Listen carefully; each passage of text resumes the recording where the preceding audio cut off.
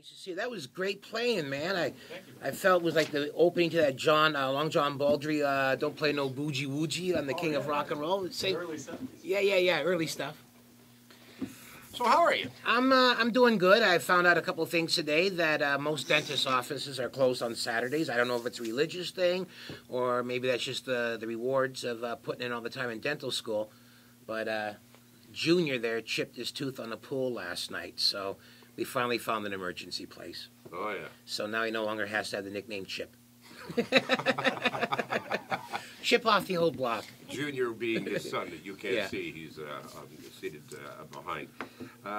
We first met, I think, on this radio station when I was doing a similar program. God, it must have been 20 years ago. Jim Carrey was still affordable back then. Yes, I think so. Yeah. Yes. It was early 80s, like 81, 82, something like that. You had a great line, I recall. We took some calls, and there was an elderly gentleman who called in. And like many elderly people of his time, his dialogue and his words, phraseology is a lot different than ours today. And he spoke of you as being, I believe, a colored comedian, something like that. He sounded racist. I don't believe that he meant to be. No, he was just like an old guy. Yeah. And you had a great line. You said, you know, Bob, or whatever his name was, you're never too old for a drive-by. I'm sure that endeared me to him. Yeah, that was very funny. Yeah, actually, I don't even think he was offended. I think he did laugh. He probably didn't know what a drive-by was. Yeah. How long did you do the Bell Talking Beavers thing? Because, boy, that was a big I success. wish it was me. That's not me. It's not what I know. What I mean, it wasn't not that you. wasn't me. It's a guy from a friend of Norm Macdonald's from the States. Sounded just like me. And even my sister-in-law thought it was me. My ex-wife, she got excited thinking that there was going to be an increase in child support, and it wasn't me. Where am I getting this from? Because everybody thought it was me. You didn't know. Oh, yeah, I was walking around with my bank statement taped to my forehead so people would know it wasn't me. Okay. You know. And if I say it was me... research department, see if there's somebody hanging around looking for a gig. And if to cover you, if I said, oh, that was great, then I'd have Revenue Canada saying that was undeclared income. So, you know, that... I wish it was me. That would have bought a couple of beers and an old car here and there. You're doing the All Black comedy show, but it used to be, it was called like the Nubian Disciples. Well, we were called the Nubian Disciples of Pryor, and then when I got it copyrighted or incorporated, I thought that maybe Pryor's family might have a problem with it, so we dropped the Pryor part. Mm-hmm. So then became Nubian Disciples, All Black Comedy Review, and we had Nathan McIntosh on last week. Funny kid, great kid. One of only 5 white guys who headlined at the show. Yeah, there was him, Jerry D. You just spoke to him on the phone.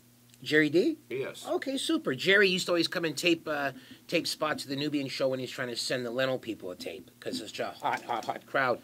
So there's Jason Rouse, Rob Clifford, and there may have been one other, but I'm trying to remember who it could have been. Mm-hmm. So yeah, it's we've put on comics of all stripes. Yeah, that's cool. So are you busy lately?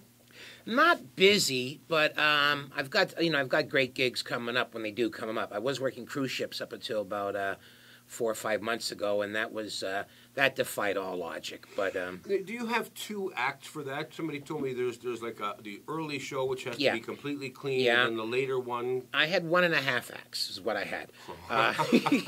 We had to do 5 shows a week. 2 were PG, and 3 were the R shows. So my first week out, I got a complaint sent to the agency saying that my R-rated jokes were too R-rated for the R-rated show.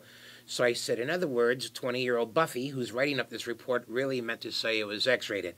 But the R-rated show, I was just starting to get the hang of it, and then we had one of the big wigs from the cruise line on one show, and I guess I scored about a 4 out of 10, but that was enough to get me the writing papers off there. But I was writing new stuff the whole time, you know, but cruise ships are kind of different, even when you're doing the R-rated show, because basically I felt like I had to write fart jokes for McCain voters. If I had more of that kind of stuff, that would have gone further, probably. Yeah, okay.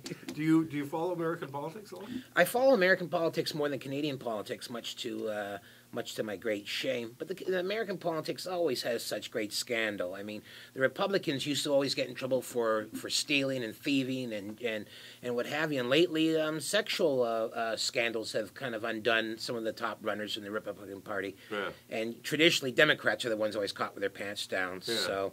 And then you have some Republicans that are anti-gay, and they're tapping on the floor in the bathrooms of airports. So, you think to yourself, these guys, when they have such big aspirations, such big dreams, why would they risk it? They know that anything that even resembles that kind of an act, you're toast. You're gone. Hey, by the way, Blagojevich started his federal prison term yesterday. Yeah, Elvis has left the building. But I think he's, the third or fourth Illinois governor in the past 15 years to get a sentence. So it's good to see that Chicago politics is always the same. Yeah. I've been watching the Kennedy miniseries, how they bought the ballot boxes on that one. So it's always been dirty there. I like that. I thought that was well done. And a Canadian-made film, which was great. And Barry Pepper's a Canadian. But as I always said in Chicago, vote early, vote often. So, but I mean, this whole thing with Obama. I mean, I was thrilled for him, and I used to live in Chicago, and he lived in the same neighborhood that I grew up in. So I kind of felt like he was really a hometown boy there. And it seems like they don't want to give him credit for anything. Like when they killed Bin Laden, they said that Bin Laden's been dead for years. So my take was, well, then why didn't Bush take credit for it then? Yeah. And then they said Obama had nothing to do with the killing of Bin Laden, and that just shows you how racism is alive in America. It's the first time in the history of that country they don't believe a black man was involved in a shooting. Yeah. So exactly. Yeah, I was actually surprised that he did win, but I thought, well, this is kind of interesting for the for those who are frozen in the '60s. Somehow, you got a black guy running against a woman. They're thinking like, what do I do? What do I do? Well, at least he'll be even templed 4 weeks out of 4. Was probably the logic of the independent voters on that one. Probably. I remember Dick Gregory running for president, and I don't think he didn't have much of a chance, but it was always good for the material back then. That's okay. Well, listen, if what's his name? Who's that moron? Is he still running for the Republicans? What's his name? Newt. Yeah, Newt's still alive. Speak. He won 2 southern states and got some phone numbers from some chicks, so he's still in the race. And then the sanitarium. Yeah. Oh man, he's That's telling. Like the ultimate wacko. Oh, I wish we had a Canadian politician like that. It's in Quebec. If you want to be in Canada, you have to speak English. I mean, how do you go to Puerto Rico and tell people that? If you want statehood, you have to speak English. And then he started humming this theme song from "When You're a Jet all the way." So, we don't want no sharks. West Side Story humor there. Kenny Robinson.